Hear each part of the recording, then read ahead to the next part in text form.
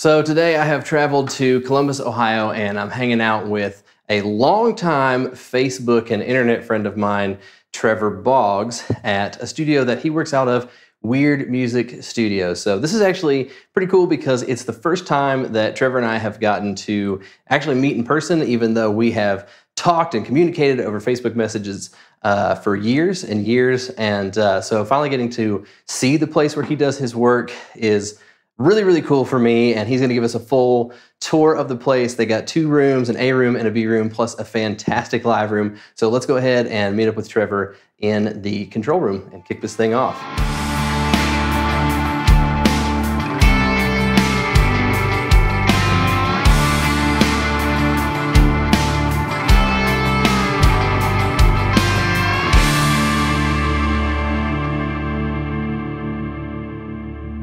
This is Studio A at Weird Music, and this is Trevor Boggs. How's it going? And you're going to be showing us around, so this is pretty sweet. Let's just start right here at what everybody's going to want to see first. We've got this really cool, this is a Midas Heritage? Heritage 2000. I think early 2000s. Okay, model. early 2000s. Yeah, acquired it from a broadcast truck somewhere out in LA. When we got it, we immediately started cleaning it and replaced the dreadful VCA automation battery. It was the first thing we did before even powering it up, and I'm glad we did because... What was dreadful about it? Is it just hard to replace? Well, it's prone to leaking. Okay. And Midas didn't really tell many people about it. Okay. It's also a soldered-in battery. Okay. So luckily we caught it right before the leaking stage, because if it leaks, the whole console is dead. This fader pack controls everything. Even though we don't use it, if the battery's dead, it doesn't work. Okay. So, but aside from that, great sounding input section, direct outs on everything. We just run it straight to our quantum conversion and then back in. Half the console's for input and the other half is just for, returns. Okay. Because we didn't really need 56 inputs. And without being on full TT or quarter-inch patching yet, it just would have been a nightmare trying to figure it all out. Yeah. We just have it split, input, and return. Most returns are only going through the last 4 over here anyways. That's just for playback. Yeah, we occasionally use it for mixing. We don't use it for summing. We occasionally will run back in and do some patching for mix sessions, but most of the stuff is mixed in the box. Gotcha. Are you, when you're tracking, are you running, are you EQing on the way in, or are you using those Midas EQs? I'll EQ on the way in. I love, committing on the way in. Yeah, me too. That's the only way to fly. I'll EQ either on here or over here on the island. Yeah. Which we'll get to. The island is got some super sexy stuff in it, but we'll get to it in a second. Yeah, but the preamps are just so musical. I love to drive them and then back out the direct out trim. I'm not clipping the conversion, but yeah, I absolutely love those pre's and those EQs. If I can get them in 500, I probably would and just get rid of the console. Mm-hmm. Are you summing stuff together, like a few 2, 3 mics on your kick drum? Will you sum it down to one channel on the desk? You do anything cool like that? We can. Unfortunately, the summing is a little noisy. Okay. Because we need to get that section serviced, so right. I prefer not to. I like to capture as much of the kit itself with the EQ and the pre's, and then I'll use my summing mixer or sum through my Apollo at home and then back in. So.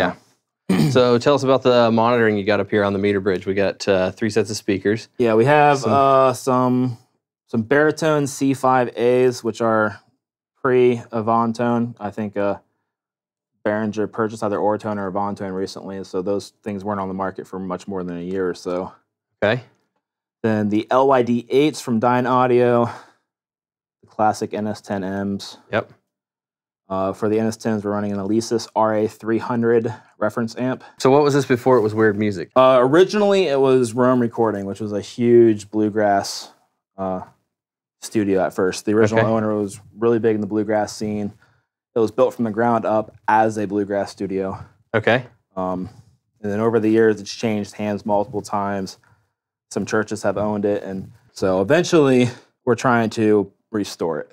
Okay, back to the original designs, but with modern modern gear and everything else. But it's been fun.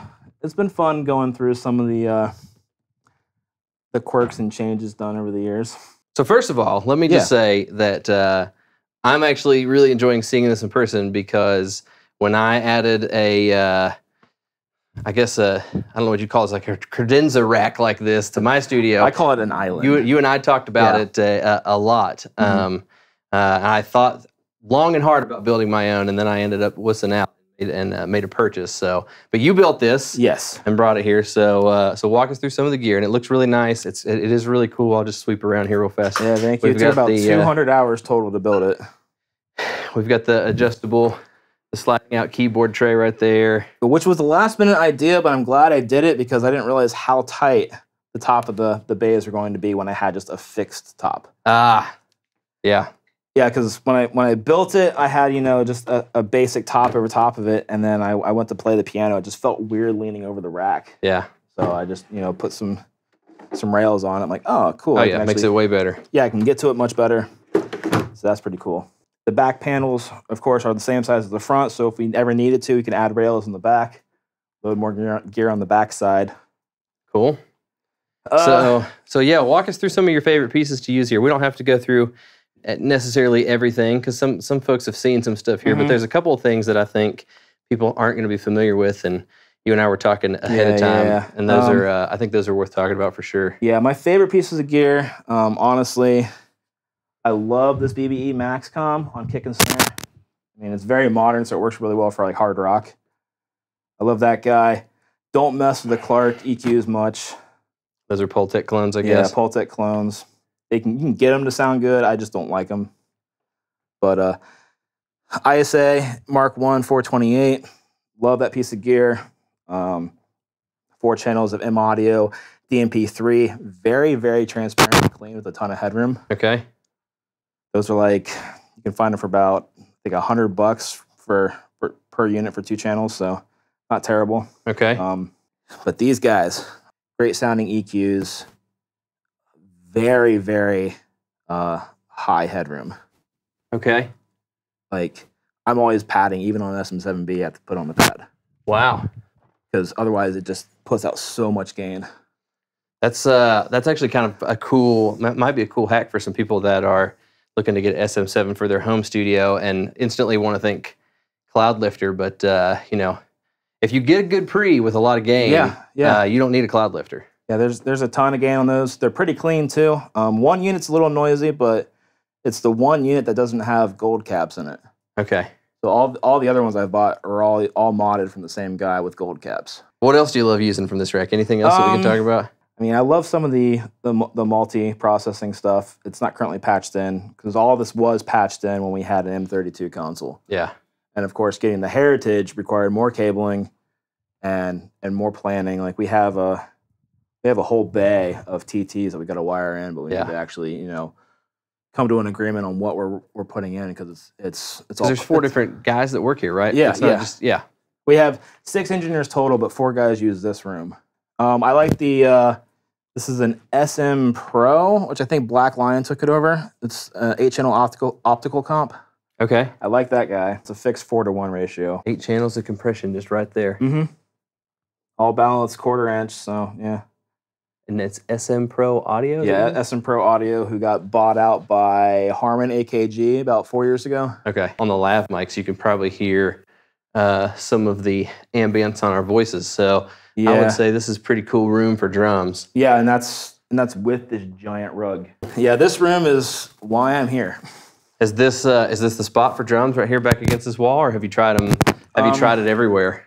I've tried it everywhere. I like about right here. And then if I roll up the rug and do a spot rug, I like it just under this light.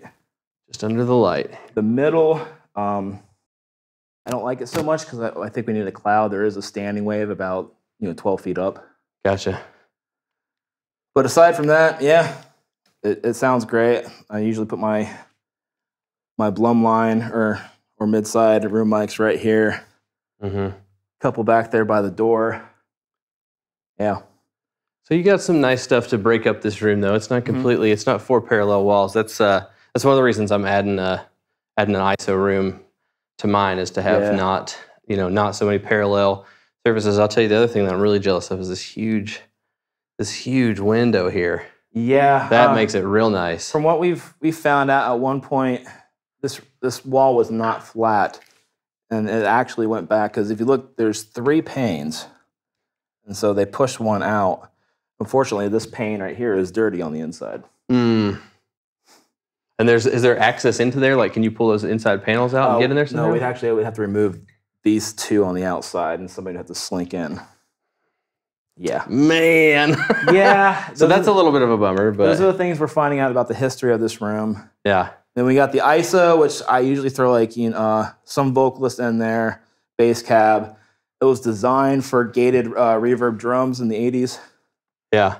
That's why the it is dead as a doornail in here. This is amazing. Yeah, that's also why the glass is so short too, is so the drummers can actually look out into the room. Ah, okay. That's cool. Yeah. That's cool. Really? Were these already here? Did you build any of these gobos? They were built, yeah. These ones were bought from my extra storage at home. Okay. Threw those up. Okay.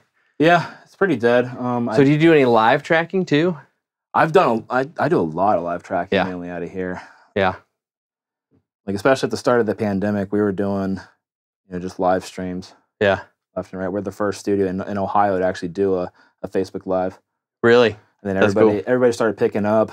Like one of the live streams was actually co-sponsored by Rock Hall. Oh, really? Yeah. Very cool. Very cool. Yeah, and then a lot of bands started saying it's a way to still, connect with fans and make money. And unfortunately for us, we couldn't keep the video guy on hand because he got a huge offer to move to Colorado. So now he's a video guy for Red Rocks. Oh, very cool. Yeah. Well, that's cool. Y'all must have done something right then with the live streamer. He was doing his job right for sure. That sounds like that's awesome. Unfortunately, all the other guys that we talked to about taking over that position wanted like $1 to $2K just to provide the videos. Yeah. So what do you guys use this desk for in here? Pre-production. If we want to do like single in the room studio type stuff with bands, that way the control room can still be rented out for other things working in here. Or I actually love coming in here and doing one-on-one vocals. Like after we track out there, I'll bring the drive over and just do vocals right here. Yeah, that's cool. And you got a couple sets of Callies here. Yeah, the 8s and the 6s. The AR-16 is new. We had an M32 here with a much bigger desk. It was taking up so much space. This is nice, though. I've not seen this desk before. What is this desk? I don't know. Max, one of the other guys. This is way better than the Studio Trends ones that Guitar Center sells. Yeah, we originally had, it was a Omnirax or a Raxus DB8 desk for the M32, and it was huge. And then it was taking up so much space that we tore it down. Max had this old 8-unit RAB desk, and his buddy bought this off of Amazon. It was like $600. But his buddy was moving to a small apartment. It wouldn't fit, and he just traded him straight up. Oh, it's so nice, though, because you can fit the 2 sets of monitors. You've got some rack stuff there. But then, especially for me, I have my home desk is one of the Studio Trends ones from Guitar Center, with the rack stuff is all in the middle. And so my 27-inch, video editing monitor is on the top, and then my laptop is on the bottom.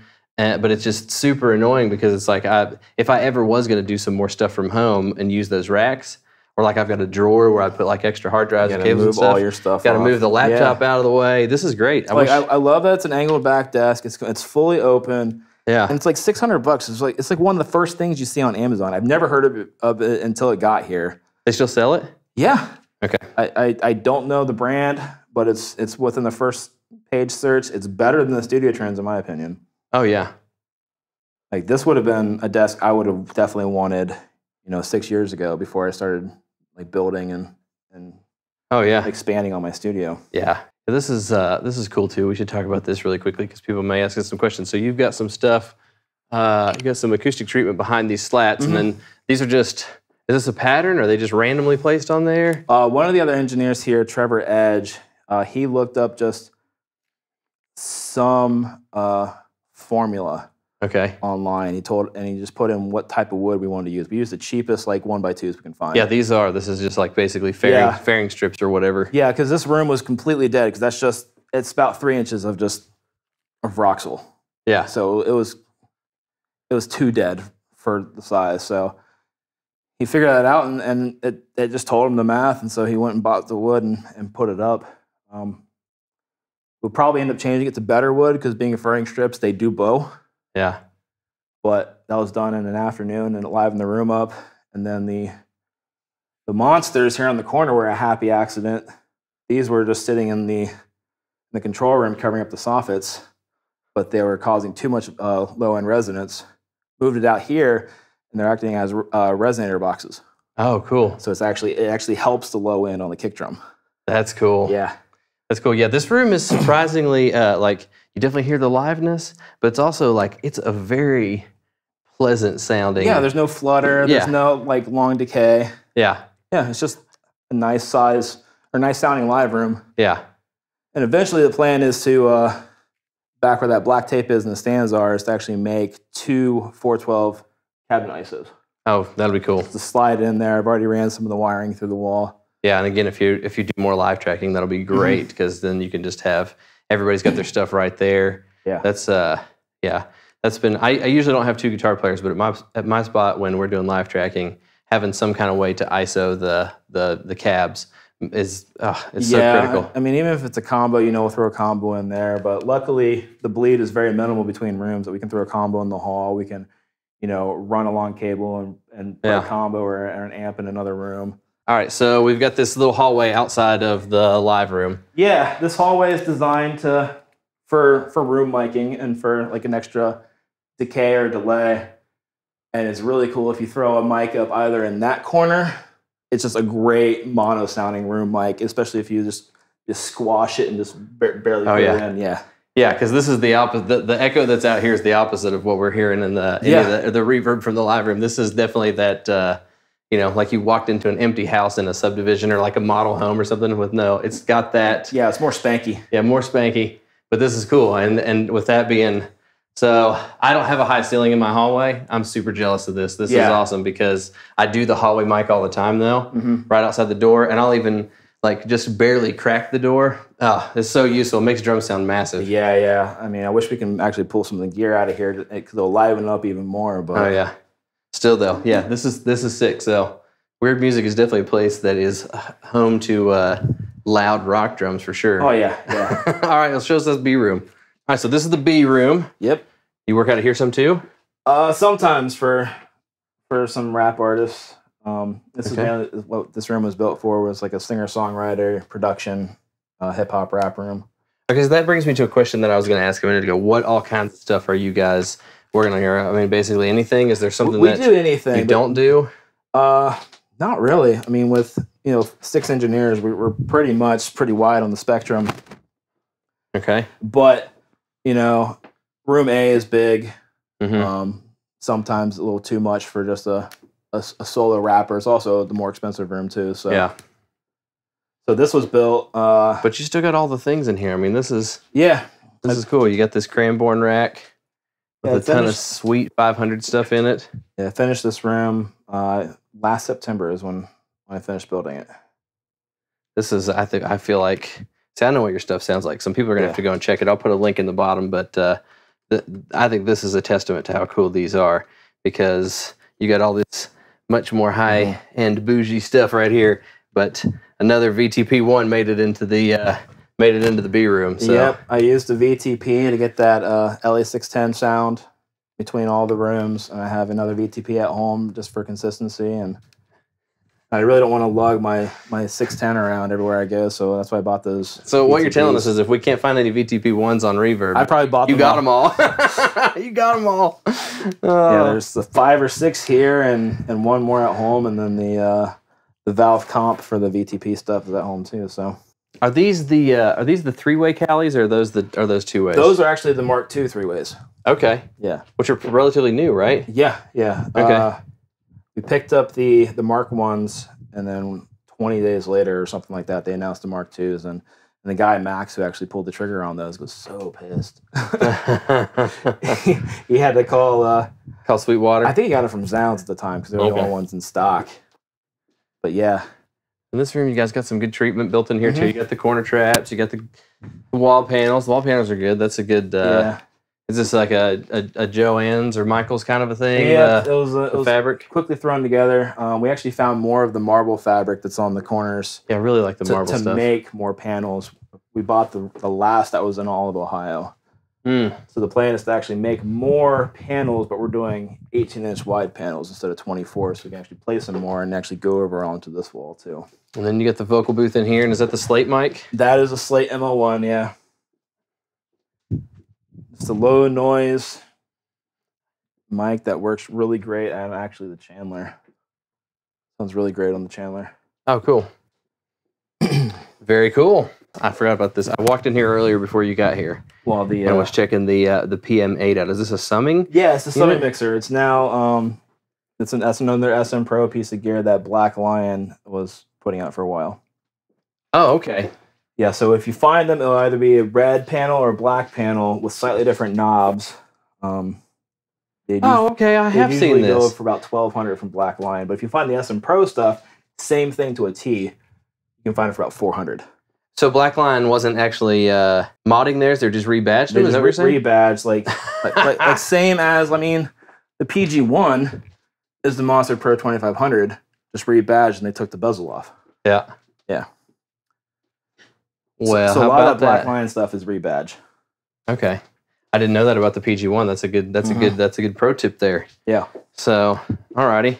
So, Trevor, I want to wrap this up in the control room. Tell us a little bit about just some of the projects that you're working on, some of the stuff that you like working on, and then also how people can get in touch with you if you want them to, if they want you to produce their record. Yeah. Well, if they want to check out some of the stuff I've done, I have multi-genre portfolio on the studio's website, which is weirdmusicstudios.com. Okay, and we'll put a link to that down below. Yeah. Stuff I like working on, honestly, anything, as long as the artist is passionate.